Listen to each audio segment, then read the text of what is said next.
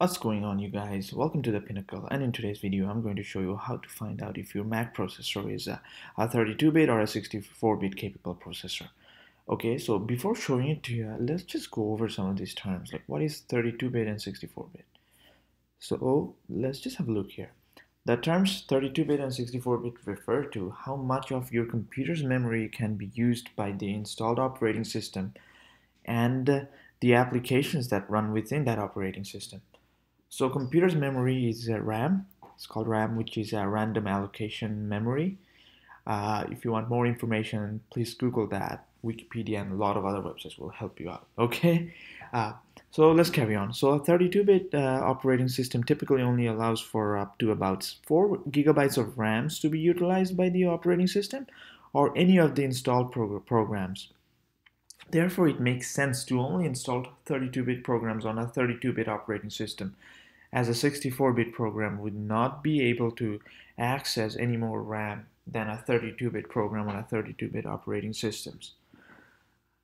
Okay, so it's going to be like a system overload kind of situation that will occur if you install a 64-bit program on a 32-bit operating system. Okay, so a 64-bit operating system allows for much higher RAM access and capacity. So one other thing, interesting fact, a 64-bit operating system will allow for both 32-bit and 64-bit programs to be installed. Okay, so that's an interesting fact. I didn't know about it until a couple of days ago, to be honest.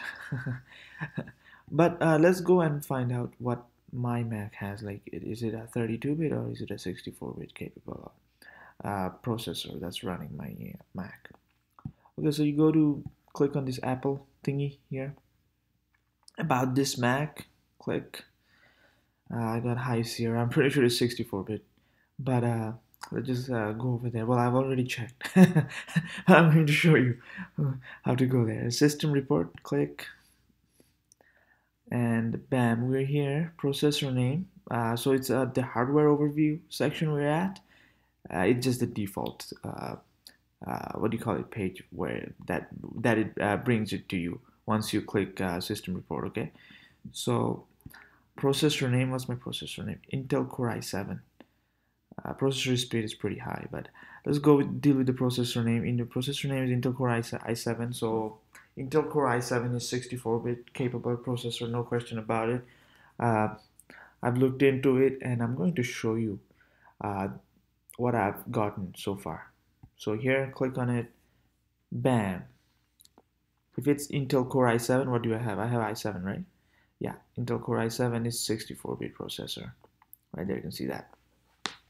So Intel Core Solo is 32-bit, Intel Core Duo is 32-bit, the rest of them all 64-bit. So we got Intel Core 2 Duo 64-bit, i3, i5, i7, all of them 64-bit, and we got quad-core Xeon 64, and then dual-core Intel Xeon, whatever that is, they're all 64. So only two of them, whatever I compile over here, just two of these operating system, these processors are 32-bit, but all of them are 64-bit. Okay. So that's how it goes. Any question, comment, let me know. And yeah, thanks for watching my videos. Please subscribe and share.